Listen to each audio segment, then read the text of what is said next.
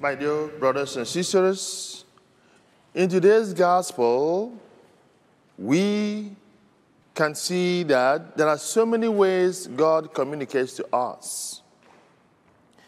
And we have to learn how to pay attention to details. Now, we read in the gospel, that was how Simon was called. But before Simon was called, Jesus preached the word of God.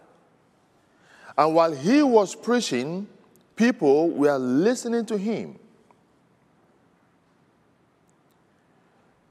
And when Jesus saw that people were listening to him, especially Simon, and he told Simon, now put your net on the other side. And Simon said, we have toiled all night, but because you have said it, I will do it. Obedience to the word of God. And God communicates to us every day. When we come to church and we read the gospel, that is God speaking to us directly. So for those of us that say, how can God talk to me? How can God speak to me? God speaks to us every day. But we have to pay attention to details. We have to learn how to listen and to obey his words. Like I said, today he is telling us to obey, obedience to the word of God. Obedience to authority. We saw when Simon obeyed Jesus and did what he told him to do, he caught so many fish.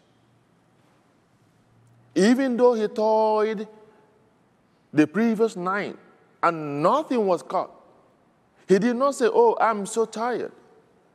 He did not say, I have heard so much about you. I don't need to do anything. But he said, but because you have said so, I will do it. And he did it, and he caught so many fish. So, my dear friends in Christ, let us pray today that God will give us the grace to always listen to him and put his words in action. Simon listened and was able to put the word of Jesus in action. That was why he caught so many fish. That was why it was dawned on him that Jesus had a mission for him. Likewise, each and every one of us, there is a mission that God has for us. But we can understand his mission when we obey his words and put his words into actions. And he speaks to us every day. So let us learn how to obey him. We have to obey him because he is our Lord and Savior. We have to obey him because we trust in him. He can never mislead us.